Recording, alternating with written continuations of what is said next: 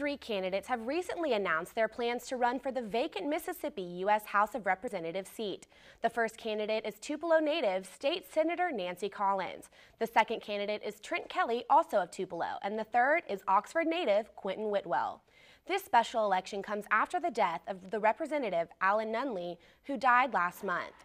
Each candidate will represent the areas of Columbus, Iuka, Louisville, Oxford, South Haven, and Tupelo.